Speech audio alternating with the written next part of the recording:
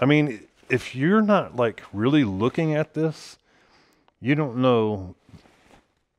I mean, you wouldn't know that I hit the ground at 75 miles an hour in the rain and slid for shit, however long I slid.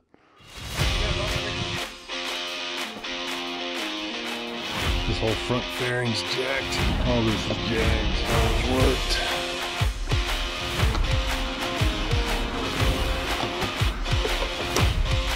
Oh, it's tough to see this.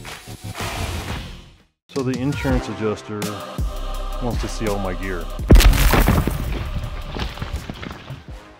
I landed here, and then, you know, there on the back. And then so like this is why this is all ripped up. Zipper's busted, which is a big deal.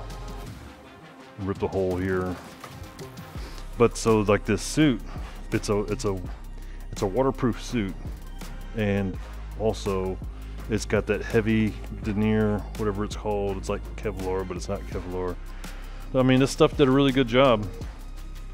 I hate that I had to test it out, but it's not going to deter me from riding. So, yeah, repair or replace? That is the question. Everybody's telling me my bike's going to be totaled. The amount of work that it's going to take to get it fixed just exceeds the value of the bike. So what that means for me is that I'm probably going to need to get a new bike. Now, I'm not really thrilled about that, but I'm getting there. I need to do a little research on what I might need for a new bike. So like this right here is a performance chart, they call them dyno sheets, of what a stock bike performs at. And these numbers up here is what my bike performs at. Now, this was the bike that was available to me and I bought it. I love the bike, but it's not really built very efficiently. Now this company in Tennessee called Moonshine Harley, these guys, they build awesome bikes and they build them super efficient. They can get a stock bike with just like a stage 2 kit, which is like a cam basically, to perform like my bike does. It's going to save me a little bit of money. Just make sure it has a comfy seat for me and it's not that moss rock brown.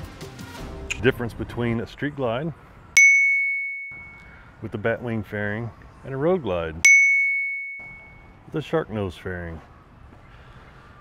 Shark nose is a fixed fairing, which means it does not move unless you wreck. The batwing, it's attached to the handlebars or the front fork.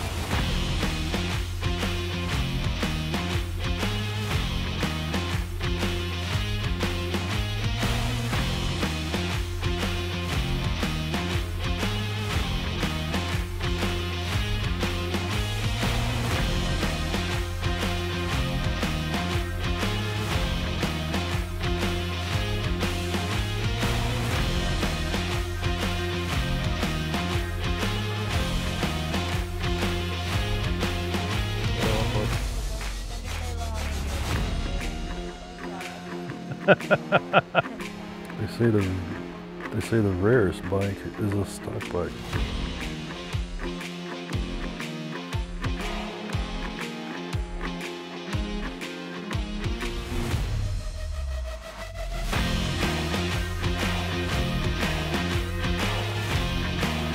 Also, what's really cool is right over there they've got a learn to ride track.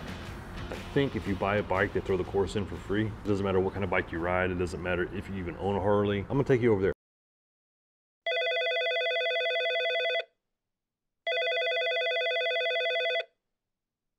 It looked like it was authorized late yesterday, so she should be following up with the shop in regards to that secondary payment for the supplement so that they can get started on repairs. Oh, so they're gonna fix it. Yes, based on what I'm seeing here, after the supplement and speaking with the shop, that it's still, based on the overall value, it's still considered repairable. Yep. So you heard that right. They're going to fix it.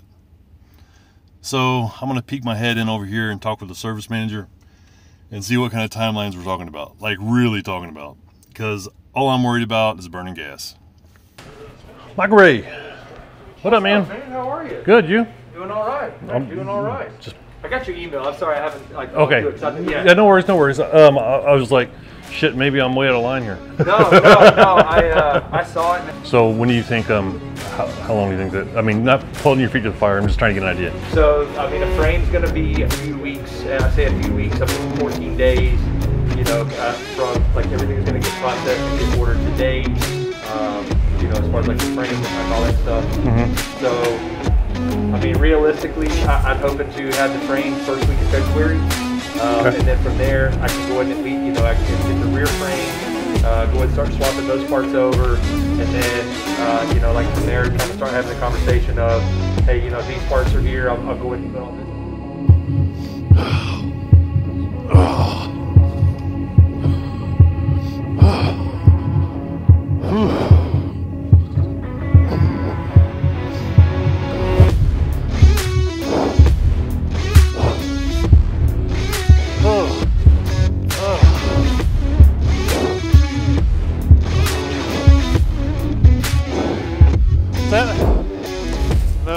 No, I'm good. I appreciate you.